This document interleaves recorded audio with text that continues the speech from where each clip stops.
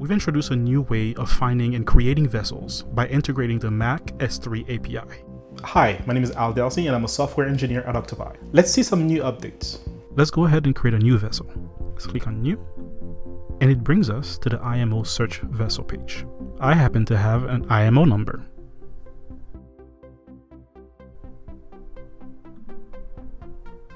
Now, Octopi will use the MACS3 API to search for that vessel. And once found, it will populate the information in the database. As you can see, it says that Octopi has found the vessel in the Navis vessel profile database. And at the top, you can see that Octopi is processing the information. And there you go. It has been successfully processed and created.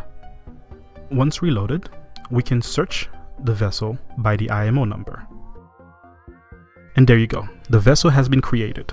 Now let's go and see what information has been populated for that vessel.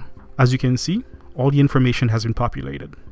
The vessel type, the length, the width, the number of rows, the last bay, the top tier, the TEU capacity, and even the slots. All the slots have been configured, disabled, and prepared for that specific vessel. And now you're ready to go. Now it's easier than ever to create vessels by using the MACS3 API and fetching all the information for that vessel and not having to do it manually. Thank you for using Octopi, and we'll see you soon.